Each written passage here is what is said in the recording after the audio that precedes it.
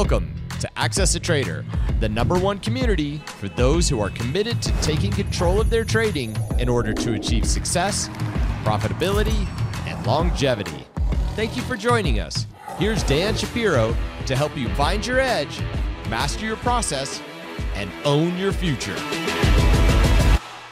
Hey guys, good evening everybody. Welcome to another edition of the AccessATrade.com weekend update show. Hope everybody is doing well. Hope everybody had a really good trading week. There was some really good value, really good value. We'll talk about that in a second, but it really is amazing. And this is kind of, again, the whole purpose of our, at least YouTube platform, is to kind of, show everything as it's happening, okay? It's nothing a hindsight. There's nothing, talk about, what if and we're in 2020. It's about what we think is happening. And our job as traders is put ourselves in a position to have an opinion and wait for that opinion to get validated. So if you guys remember last weekend update, okay, that Friday I did something, the last Friday of last week, I did something I haven't done in years, was completely being idle, okay? I didn't put on a single trade last Friday, the previous Friday. There was no value. And if you guys remember, that whole week was all contracting channels. And I believe, and again, if you kind of watch the video throughout the week, you kind of know I was talking about kind of this rounding top, that I felt that, it wasn't something imminent. It wasn't going to be Armageddon type of like back test. But I did believe that the market was heavy. Okay. I believe that a lot of names just did not participate in this rally. Your Amazons of the world, your Amazons of the world. Facebook, for the most part, we'll talk about that. Facebook, a lot of names are just very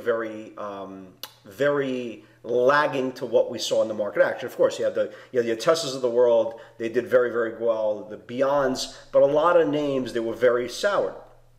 And going into this week, I knew distribution only was going to take 3-4 days, and kind of last Friday was the last point of the bottom of inactivity. So I wanted to make sure going into this week that, number one, the market kind of played out to what I believed was going to happen. Again, it's not about being right. Again, if you look at the indexes towards the end of the week, everything is down 1%. Again, it wasn't a call, okay? It's nothing about being right or wrong.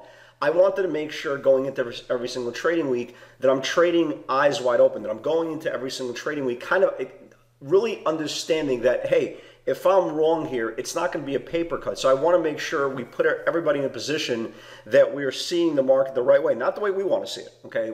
Not our reality. The reality is in front of us. And I was talking about this rounding top, and then all of a sudden you came in and you started seeing all this news of this coronavirus. Now, when I first heard the name, the coronavirus, I was like, corona? Like, is there something wrong with the beer? Weird name. But it started getting pretty serious, okay? And you started seeing case after case after case. And when the market gets really nervous, whether it's macro-wise, politically, health-wise, there's going to be a buyer strike at some point. Now, the question is, how does this virus, and again, this virus now has 56 total cases of death, I think 3 in the United States, and I think 2,000 in China, 2,000 cases in China. So there is a fear. There is a global fear that, oh my God, what happens if it just spreads macro, and you're getting it from Wichita, Kansas to Paris, France, and that is the fear.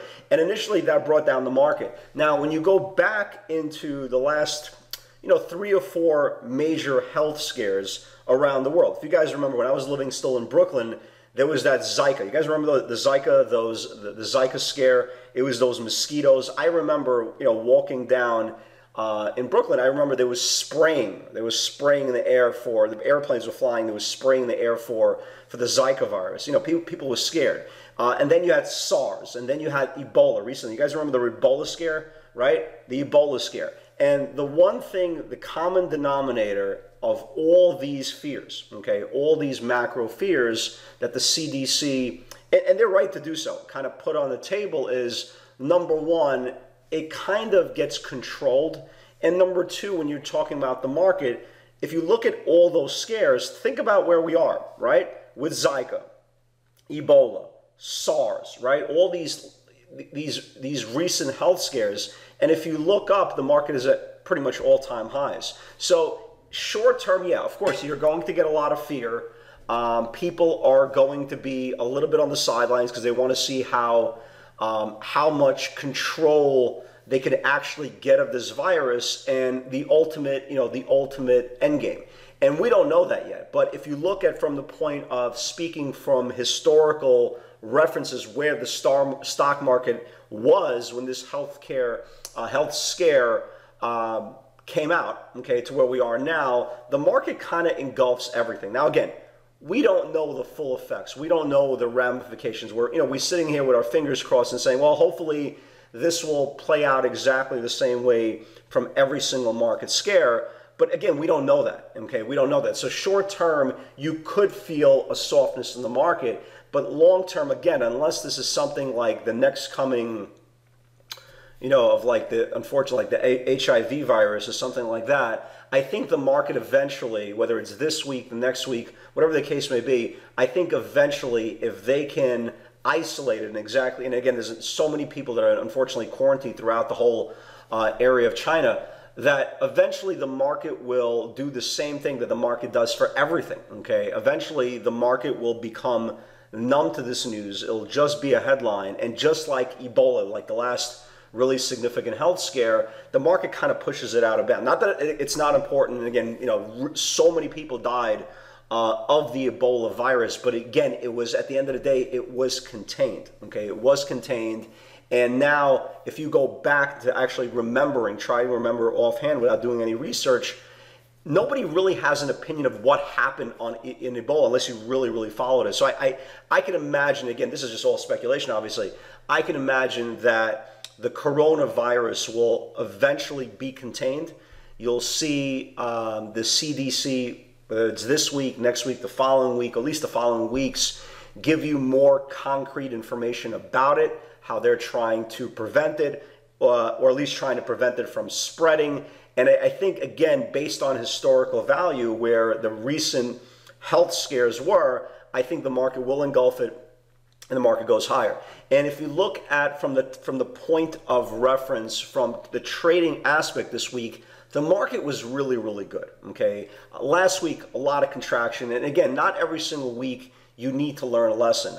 Sometimes when you have experience in the market, again, I'm going on my 21st year, you don't need to be validated. You don't need to be, tapped on the shoulder and say, hey, great job, you identified, blah, blah, blah, blah. It's not about that. It's, again, putting you in a situation that you're trading eyes wide open, not eyes wide shut. And I think this week's action, despite, a little bit of a pullback in the market, and again, when you talk about a pullback, you're talking about 1% across the board, right? And again, you had a pretty big move on Friday, but did anybody really notice? Right? And that's a very, very fair question. When you have still a lot of speculation money, especially in stocks like Tesla, which again, it's breaking up more marriages than Heidi Fleiss did. If you guys remember who Heidi Fleiss was, right? The Hollywood madam.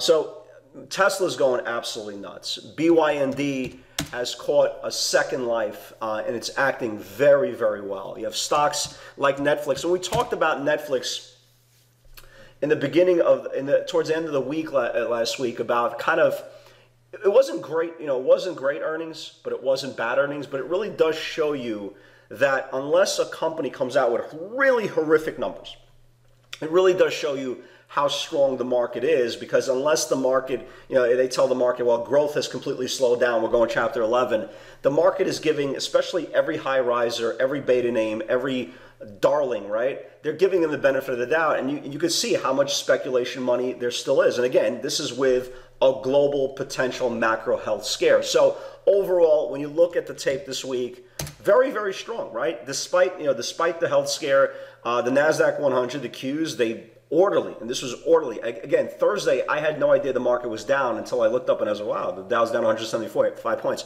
I didn't know yesterday until about lunchtime, okay? I didn't say, wow, the market's actually selling off pretty. You don't realize this because how much individual speculation the money is going through, whether it's all these coronavirus names or some beta names. Just very, very strong tape. And again, when you look at the macro view, again, yeah, did we have this blow off top that we talked about Wednesday? We did. Okay, did we get the back test, whether the back test was technical or health related? Again, I don't care about being right. It's not about being right. It's just, again, understanding what is in front of us. Again, it's like walking into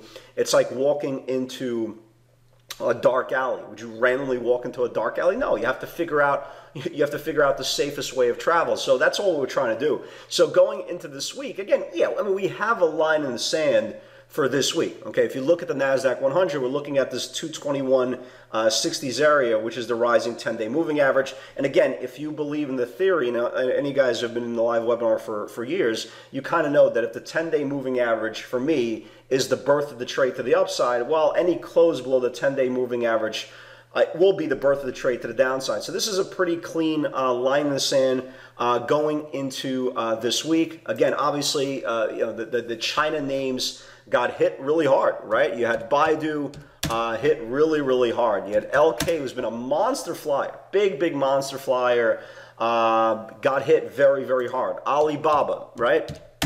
Destroyed. And somebody was laughing about it, and they said, well, maybe the Chinese people are going to stay inside and watch Netflix, and then people realize there is no Netflix in China, but there is the Netflix of China, which is IQ. And obviously, again, they didn't care that this was the Netflix of China, that people are going to stay home and watch movies. It got hit as well. So you had a macro effect on a lot of names. But again, you also had a lot of really, really good movers this week, a lot of strength. Tesla, again, is a beast. I forgot the name of the firm, Pierre or something. They came out with an $800 price target this week, and normally people would say, who the hell cares? But they were the highest price target a year ago on Tesla. So the fact that they had a $500 price on $520, whatever it was last year, and it came to fruition, all of a sudden they became credible. Okay, it wasn't just a random boutique firm that came out with a study.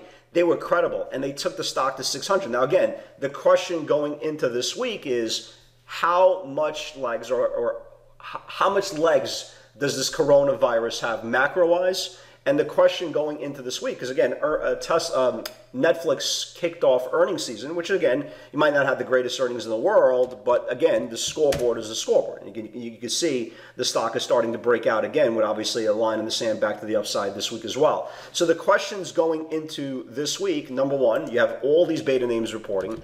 You got Amazon, right? You have Amazon who's been a miserable trading stock. Anybody who's been trading Amazon for the last, even say 6 months, okay, you had your 2-day run, right? You had your 2-day run, which was a magnificent run. And then the stock did absolutely nothing for the next month.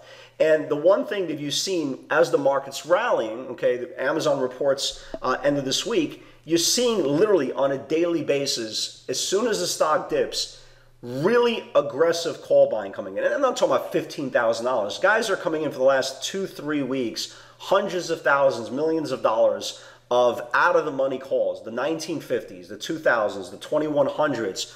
So there is a lot of big money being placed on Amazon into earnings. Now the question is, do they know something? Are they very confident in that position? Or again, are they just sipping Kool-Aid and hoping to God that Amazon actually wakes up? Again, one of the questions that will be answered this week. You have Tesla, right? They're coming out with earnings. Again, everybody's waiting for Tesla. One of the biggest runs I can remember seeing in a very long time. And again, I've said this over the years in nausea. Okay, Tesla was a great trader this week, both long and short. Especially Thursday. Thursday there was 2 longs and 2 shorts within 4 different channels, which is an amazing thing to watch. But the one thing that I will say this to the perma bulls and the perma bears, I trade channels. Okay, I don't care which way the stock goes. I want to, if anybody's watching this for the first time, I want you to really understand that. For me, it doesn't make a difference.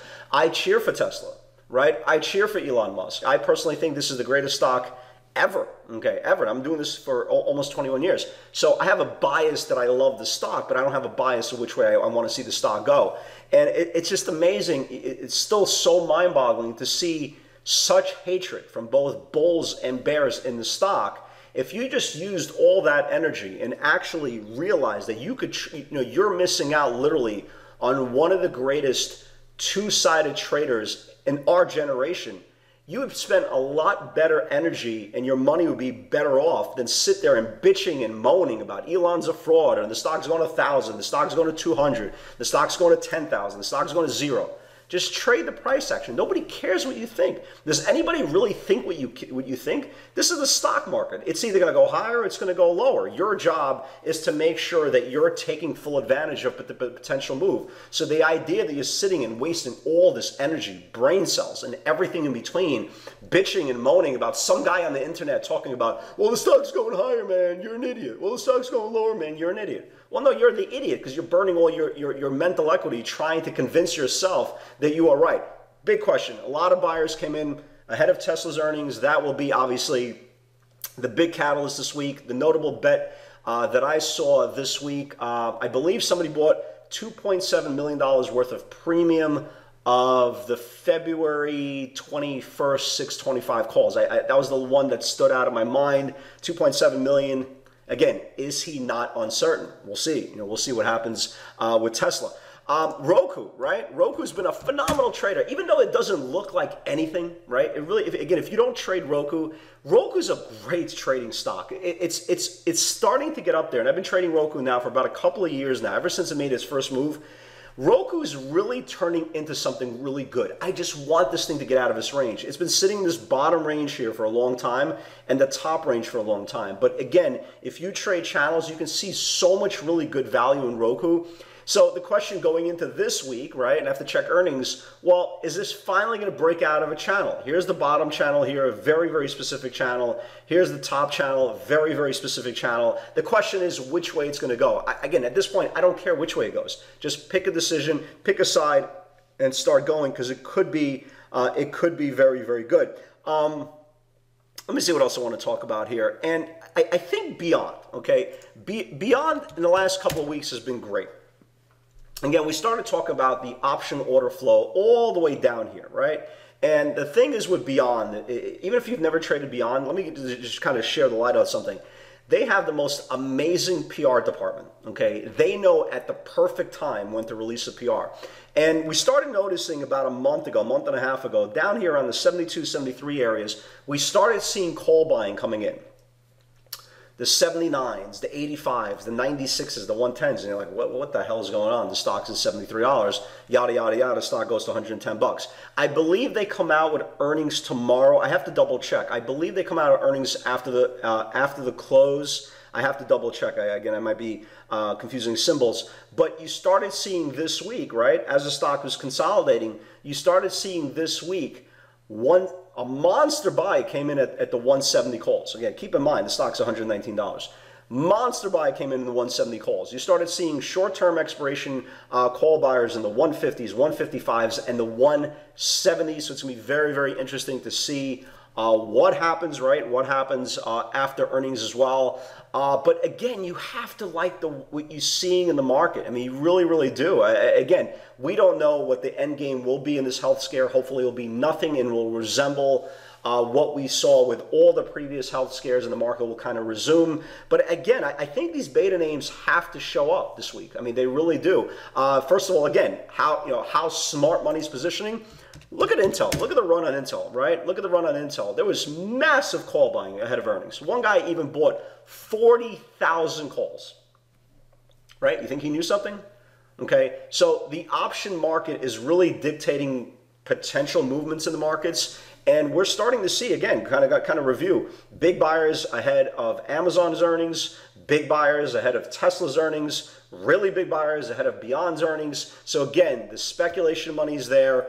The fuel to the market is still very, very strong. The only thing that's going to derail it is how significant and how aggressive this health scare could be. If you look at the week, really good week. Really, really good week. If you've been watching our feed, again, everything that I'm putting in is in real time. There's nothing edited or this is it. These are the pivots. They're either going to go or not going to go. So Friday I traded Beyond and Netflix off the open. Netflix was great. Netflix was really, really good. Team I didn't get, so we'll talk about these pivots. So BYND, let's talk about the pivots. So we talked about this pre-market, this 124.5. Here's a whole 124.5, 125 area. I said there's a shot it gets to 127. The reason why I said 127 because look at the 50-day supply. It was 126.86 and look at the stock stopped within 25 cents of supply. So that was a really big move. Netflix was the big one for me on Friday. So 350 needs to build. 352 is pre-market highs, so that's important as well. And I said there's a shot it gets to 360. Again, here's the 350, right? Here's the 350. These two candles right here, right? Look at the top of these candles, right? 350, 350, 351.95. So 352 is the pre-market highs. And once it broke once it got above that 52, the stock just exploded and stopped right under 360. So really big move before it reversed. I still like it. If the market wakes up this week, I definitely still like it. There will definitely be a sneakier pivot than the 360 macro in this place somewhere. But so that was good. Tesla obviously never got up there, never got up to the 582 area. Team was a big mover. Team was a big mover indeed. We talked about the 147, right? So here's the 147 into supply pre-market. And once it got above 147, started building. Again, stocks go from supply to demand to demand. So it took out 147 and went right to the next supply zone, almost 151. So big move there as well. And this one I missed. I was already at lunchtime. I joked around the previous day as I was charting. And I said, and I posted a picture of my son. He was doing a Skype session with his Spanish tutor. And I said, hey, Daddy, I think Facebook's about to roll over. And this was actually the only beta name. If you looked at the chart coming into Friday's session, this was actually the only beta name, right? This is the only beta name right into support here that I knew this 219 area was going to be important. And I said there's a shot it gets down to 215. It didn't quite get down there, but 219 held twice. If it builds below, can flush. I unfortunately missed this trade, but again, here is the move for all you guys who did take it. 219.12, 219.27. It broke the 219 and went all the way down to 216. So it didn't quite get to 215 and change, but it got to 216. Congratulations for all you guys who caught that as well. And I think that's it. Expedia never got up to 15.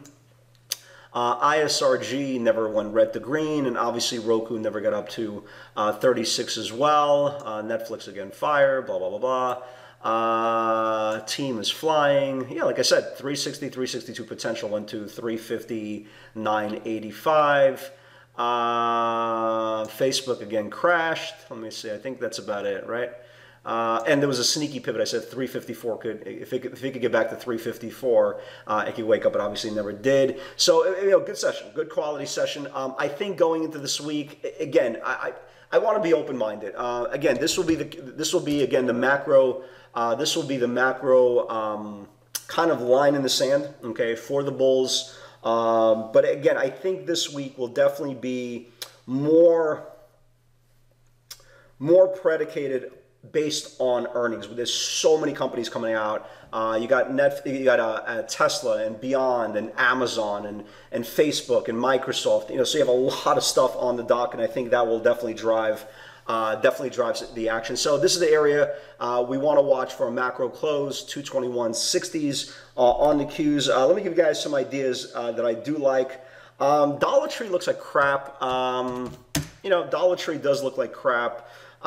It started breaking down. This is the lowest close in this whole move here. Watch for continuation. If Dollar Tree can start building below, 87.20, 87, you should get more downside. VeriSign was a big flyer, but again, just like everything else, again, when you get an inverted hammer, that is a sign for softness to come. It traded right to the rising 10-day moving average. And the same case scenario that we're talking about for the Qs is the same case scenario we're talking about VeriSign. Again, if you believe in the theory that stocks trade from supply to supply and demand to demand, well, here's a 10-day demand, and if it confirms, it goes all the way down to here. So keep an eye on VeriSign. If it starts building below that 212 area, okay, if it builds below 212 area, it is a shot. It gets down to 209, 207, so keep an eye on that. ULTA, Actually does not look bad. Does not look bad at all. Keep an eye on this thing.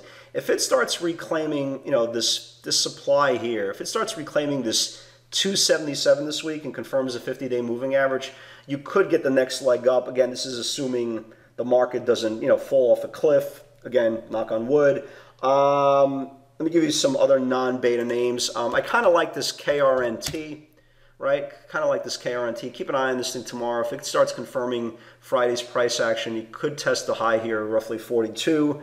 That looks pretty good. MCFT. Not sure what this thing is, but keep an eye on this thing. If this thing starts building, 18, 15, you could start getting the next leg up. Please, guys, again, for tomorrow, for all you guys who are trading with us tomorrow, please come to Morning Strategy early. It starts up at 9 a.m. We'll obviously talk about Tesla and beyond and Amazon and Netflix and Roku. I'm definitely watching Roku this week. So the most important thing, guys, stay safe, okay? Have an opinion, wait for confirmation, and let price action tell you which way the next move is going to come. Again, we're not in the guessing business, okay? We're not that smart. Again, me, the self-proclaimed king of the idiots, I know my limitations. I'm not that bright, trust me. So it's very, very important we let dictate price action what happens next. Guys, God bless everybody. Have an awesome Sunday. And with God's help, I'll see you all in the field tomorrow. Take care, guys. Congratulations for putting in the time to take control of your trading. You're one step closer to owning your future and achieving the success you desire. Want daily trade ideas directly from Dan, straight off his personal watch list? Unlock our free PS60 Vault, where you'll get nightly updates on pivot opportunities we're watching for the next day's session. Click the link in the description to get started today.